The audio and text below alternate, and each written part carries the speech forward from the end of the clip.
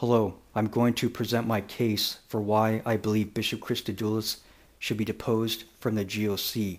This man is an unworthy hierarch. Okay? So here are my reasons. First of all, several years ago, Bishop Christodoulos hit a homeless man in the face with a shovel. I believe the man's name was Marineas. And I believe the GOC was sued for this and settled out of court.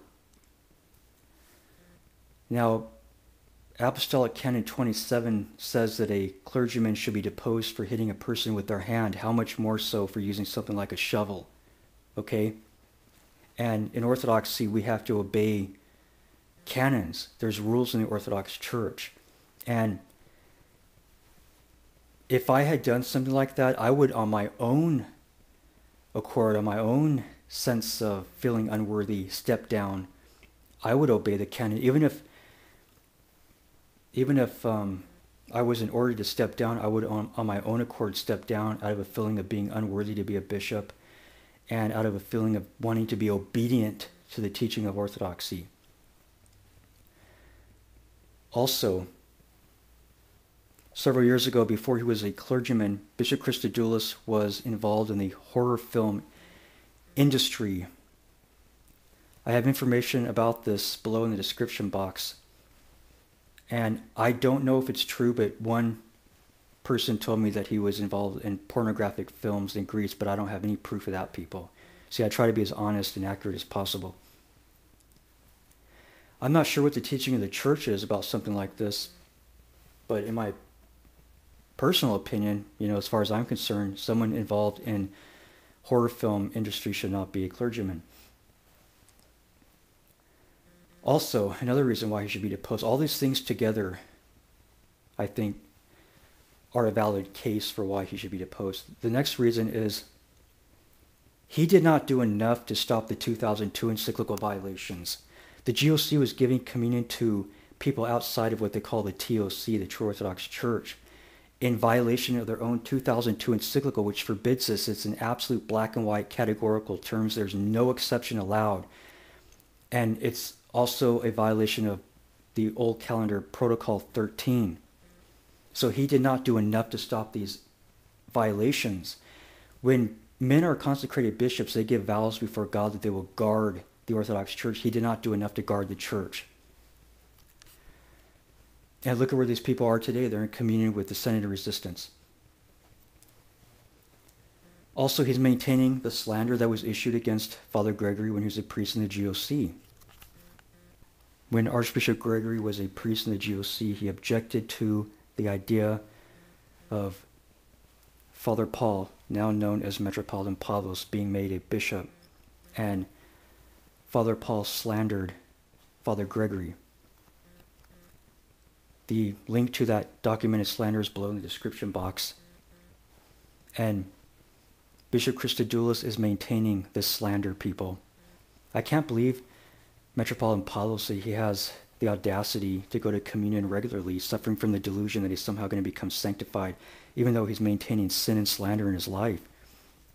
Where's the fear of God? This tells me that Pavlos has a low view of the sacrament of communion. When you go to communion, you have to be in a worthy state. You have to be pure. You have to be repentant. You cannot have iniquity in your heart. It's unbelievable. And Bishop Christodoulos is maintaining this slander, people. This is reprehensible.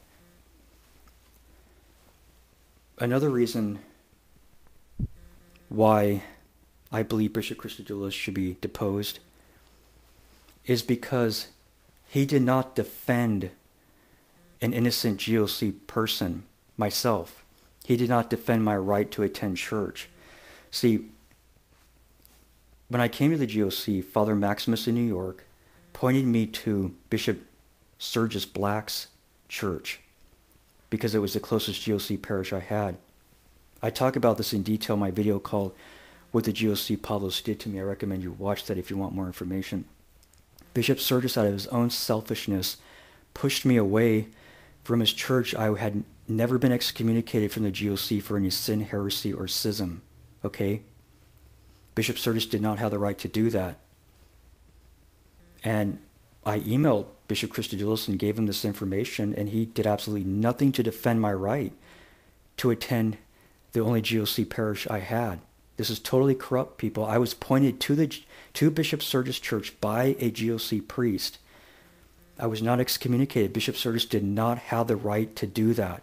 Okay? I gave my story to Bishop Christodoulos, and he did not defend the right of a GOC Christian to attend church. These people are not Christ-like. They don't have the Holy Spirit. They don't think like Christ. Okay? They don't act like Christ. Now,